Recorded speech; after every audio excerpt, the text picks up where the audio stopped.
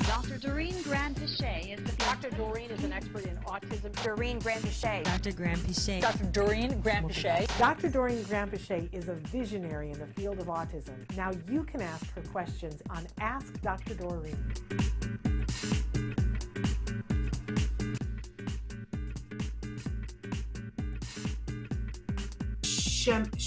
Shamu says, hi, I would like to know if a child with ASD has meltdowns for a long time and he is nonverbal, what can be done to calm him down? Great question.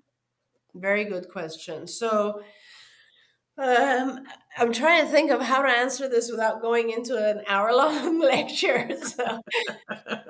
So, meltdowns are really, we often talk about how any kind of challenging behavior for someone who is nonverbal should be classified as communication. You should think of it as what is the child trying to communicate at that time. And that's really important because there's a reason that the child is having a meltdown.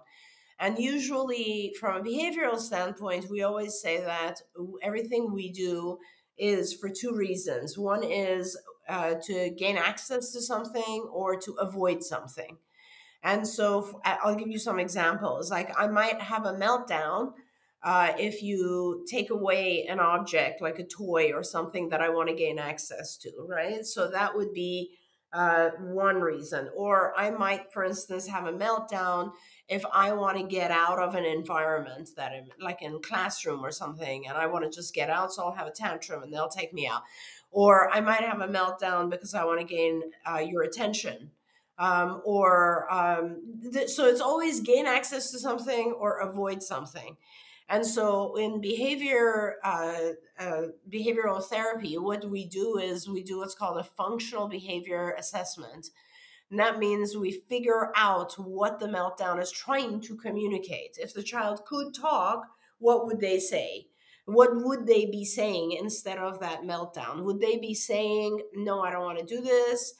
No, this is too hard. I want a break, or don't take my toy away, or hey, you're not paying attention, or whatever they're trying to communicate. I don't like the pain that I'm feeling right now, whatever it is, right? And you have to try to figure that out. And a behavior analyst, a BCBA, can help you with that. Because once you figure that out, there is the treatment. The treatment has to do with the actual function of the behavior. So for example, if the meltdown occurs because the child wants to leave a certain environment, then you don't allow the child to leave the environment, but you teach them a different way of communicating what they want. If the meltdown occurs because the child doesn't want to do something, you don't allow them to avoid doing that thing, and you teach them a different way that allows them to avoid it. I feel like I should have a better way of explaining this. So what you're trying to do is you're trying to teach the child that a meltdown is not a good way of communicating. There are better, more adaptive ways of communicating. So when you have a meltdown, you don't get what you want. But when you ask or point to an icon or give me a picture or whatever more appropriate adaptive way of communication, when you do that, you can get what you're trying to get. And the more you do that, the more over time the child realizes, these tantrums are not working anymore. I'm not getting what I want. So this is better because I will now use my words, or I will now use my PEC system, or whatever it is. I will keyboard, because that's what actually works. Hopefully that made some sense. Absolutely. I mean, this is a difficult concept, right? Can I also say, because I think it was you that said one day, many years ago, and it just went in my head, because I think words matter. It's the reason why we do jargon of the day on the show.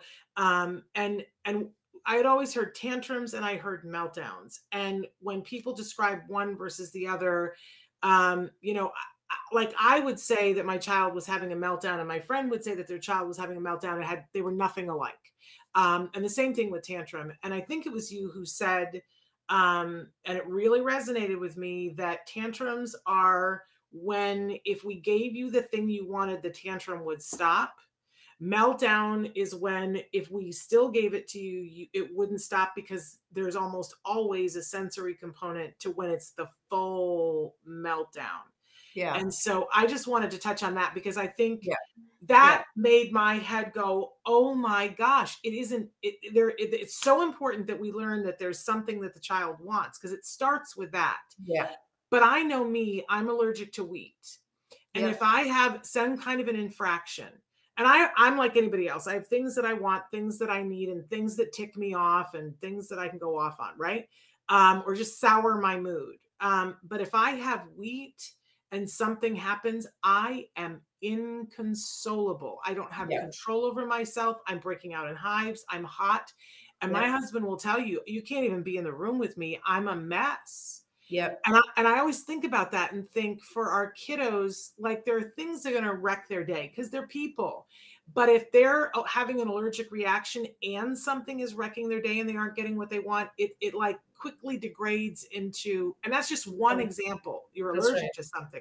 It could be a flickering light. It could be a million things. I'm so glad you brought that up, because I think it all has to do with how they feel, right? And this goes back to, excuse me, the bigger issue of trying to make it fair, right? It's always about how, and that's, Shannon, those examples you gave are perfect, because we don't know if the light flickering is bothering the child. We don't know if they're hearing outside noises that are bothering them.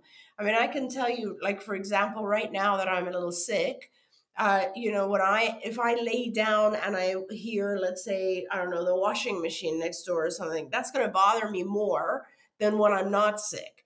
And a lot of stuff is going on with our kids that we are not really fully cognizant of, or that we don't know how they feel on an ongoing basis, right? And so they can be more irritable due to the sensory issues around them. They can be more irritable due to not sleeping. That's another one. They can be more irritable due to stomach problems or other types of pain that we're not aware of. There's a lot of that sort, or diet, having eaten things that cause them anxiety or stress or allergies, or a million different things can be happening. And so you still, behavioral intervention to me is just one of several things that have to be done. And I've always said this, it isn't enough. Like, you might try to figure out the function of something and alter, the communication with the child, and teach the child that this form of communication doesn't work, this one does. And you should always do that. But it might not be enough. And you might need to also look at, did he sleep last night? Maybe he's not sleeping and I should just let things be for a day or two. What's happening with his diet? Was there an infringement on the diet? Did something occur there? Is he being bullied at school? I mean, there's so many things that you need to also figure out, right? Because it's hard sometimes for our kids to communicate those things. Absolutely. But I love that you always come from the place of saying it has to be fair. Yeah. That I didn't feel that it was fair this morning to ask Dr. Granpeesheh to be on the show. She's not feeling well, and I didn't feel like it was fair. She's decided it was fair, and she's an adult. I'm listening to her. But with our kiddos, they don't often get to go, hey, I'd like to take a pass here today. Could you go easy on me today? Or I'm having a hard time. They don't have the ability to communicate that to us. So we have to be extra mindful of that. I totally agree.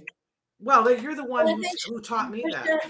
I mean, Shannon, this is I was just reading kind of what Tracy is writing here, which there's always a bigger picture. And I agree with that so much. And I think the difference, you and I always talk about good and bad ABA.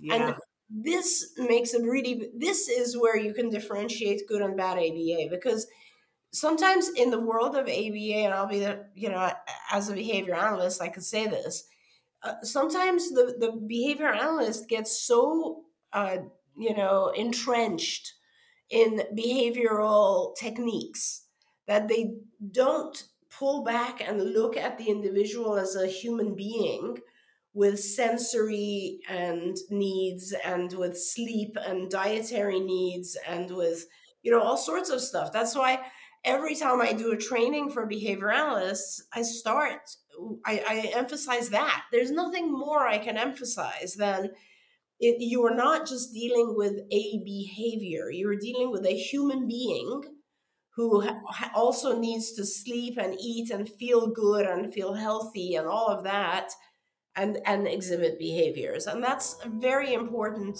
thing to recognize. Absolutely. Amen to that.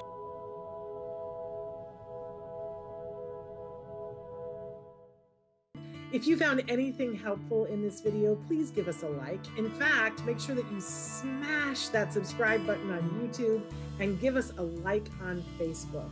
You can also follow us on Twitter and Instagram for important updates. And please download our free podcast wherever you get your podcasts. See you next time. Until then, give your kiddos a hug from me and one for you too. Bye-bye for now. To subscribe, click here.